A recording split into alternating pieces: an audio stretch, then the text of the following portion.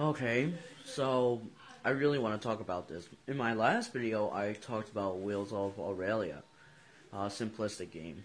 Well, Mixed Bag Games, the developers, also announced that they're going to go back to their older game, Form 8, and that's going to have pro support.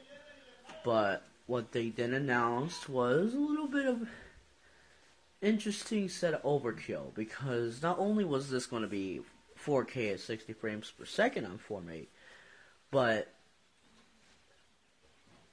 8 times multi-sampling anti-aliasing on top of that?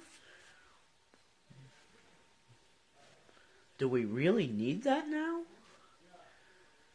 Crap. I mean, think about it. If you're really going to go that far, why don't you just do super sampled 8K instead? To clarify, Form 8 is a rather simplistic, pixel junk shooter-esque Metroidvania hybrid. And if you've seen the trailers, it looks a little interesting. It's a little slow paced at times. Plus, it has that classic kind of difficulty when you get certain tasks done.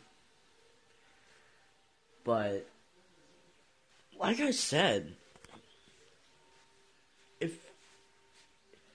if you're gonna go that far with the 8 times multi-sampling anti-aliasing on top of the 4K, would it really be that resource taking to just go for a super sampled 8K instead?